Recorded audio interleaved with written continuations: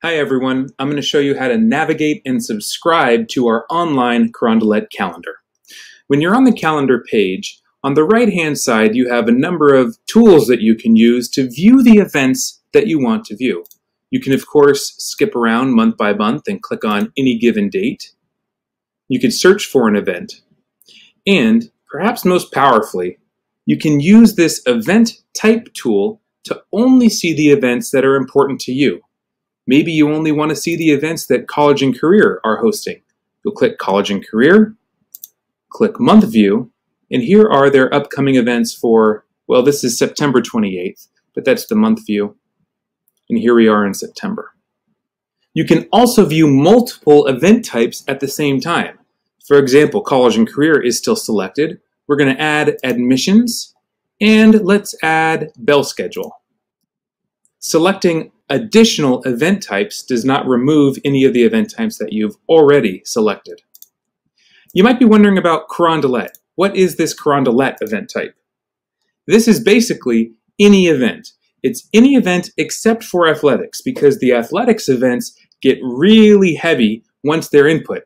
Every single sport and every single level of each sport is included in the athletics. So Carondelet selects everything except for athletics in case you don't want to see many events that are all athletically related.